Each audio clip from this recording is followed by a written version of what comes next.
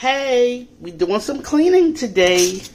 You remember I said that we were going to start our herb garden here. Well, I had to get this cleaned out because this was full.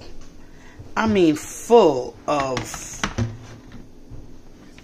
I'm going to show you what it was full of in a minute, as soon as it comes up. You see this?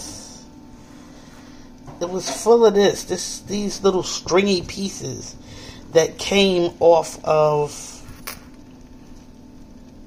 the roots of the plants that I gave to my other son.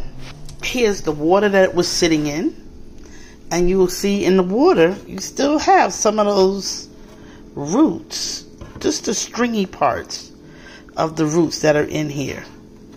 So I'm going to get rid of this water, and I'm going to put in, see the filter? The filter is full of those residual roots that we don't have anymore. So I'm going to get rid of all of that, and then we're going to be ready to start our new herb garden. I actually have some new seeds that I just purchased, and these are the herb seeds: basil, chives, we have some chamomile, some lavender, some sage, parsley, dill. Oh yeah, we about to start us an herb garden. The only thing that I don't have that I wanted is lemon balm. I had some lemon balm, but I used it all. Thyme, dill, lavender.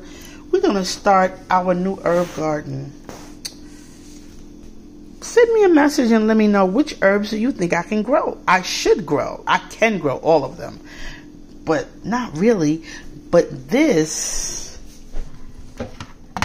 garden has 9. 3, 4, 5, 6, 8, 9. This garden has 9 pods that I can use. And I'm not sure that I want to use all 9. I might want to use 5 or 6, maybe 7.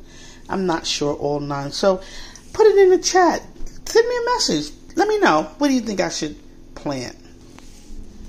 Here are my options again: lavender, rosemary, basil, thyme,